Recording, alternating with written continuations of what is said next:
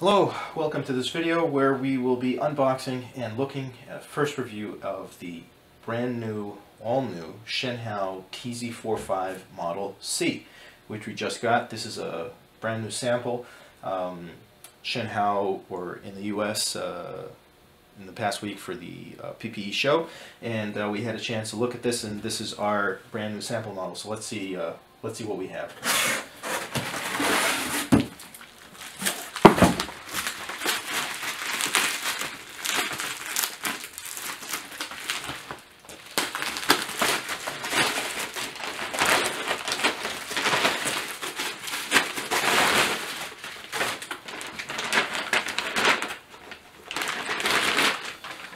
Alright,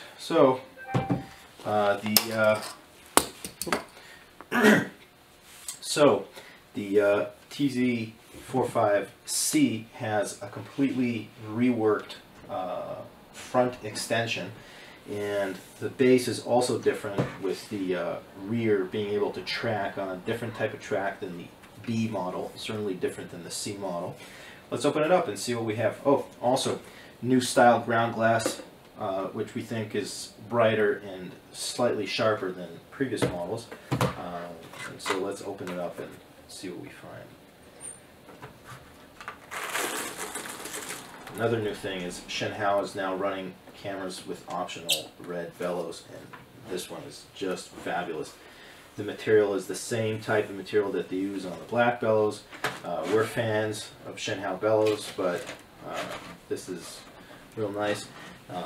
Now, just off the top of my head, I'm looking for a marker here for the zero set position, but maybe we're just missing it right now, but we'll get it. So, okay, let's see. So this is an ebony style locking lever for the front shift, which is also for the front swing, which is a new design. Kind of locks a little too far, might need an adjustment. These are really easy to adjust, judging from previous models. And here there's the front slider lock. It's similar to a Nagaoka style, and you do get that extra centimeter of extension here. But let's just leave it right about here.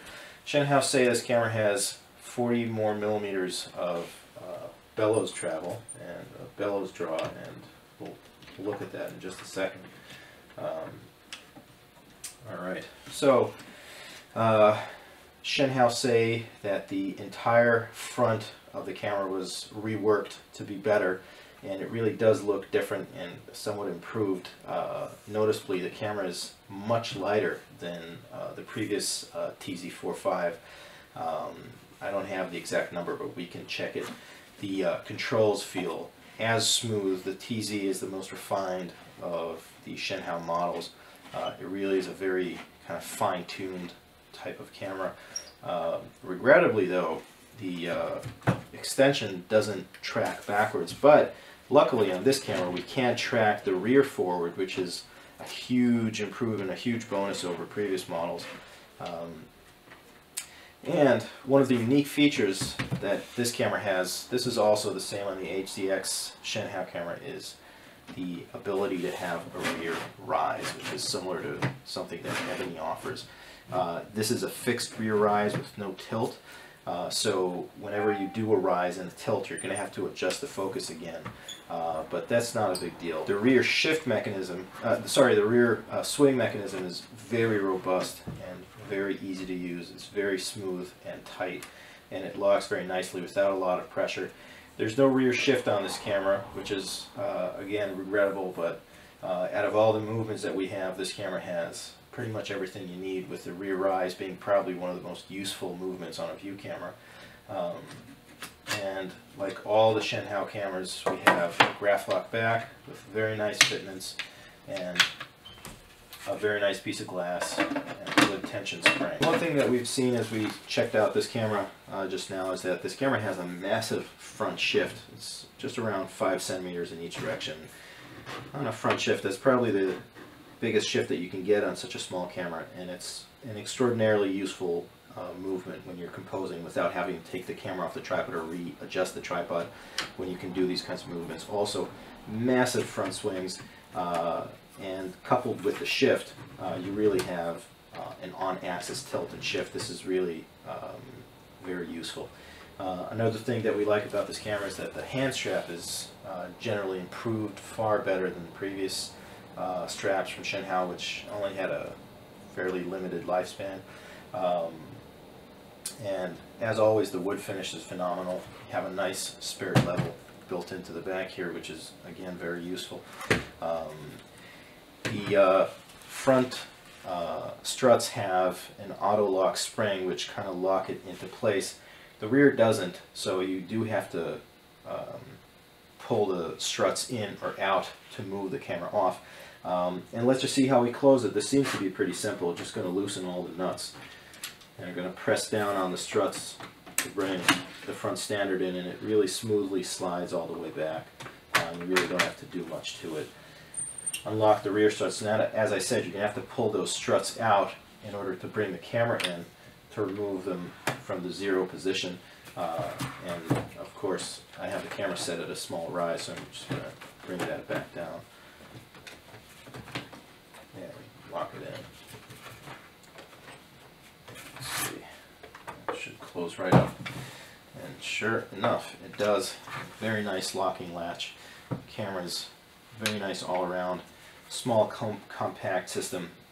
One of the main advantages that this system would have is that this new design will enable the user to keep a lens mounted on the camera. There's this extra space here, and let's just load a really small lens that we have here and see how we fare.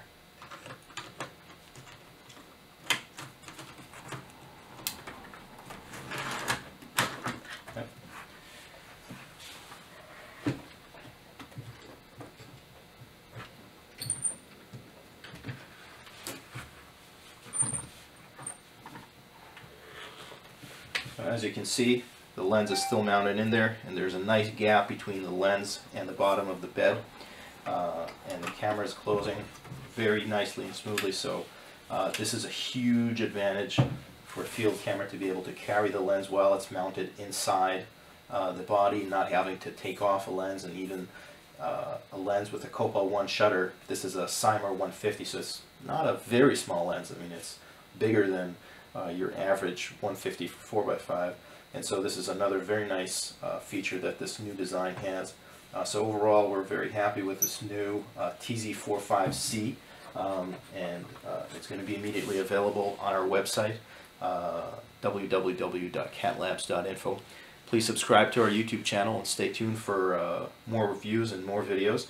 We'll be reviewing each and every of the new Shen Hao model cameras that we're going to be getting here very soon. Thank you so much for watching. Stay tuned.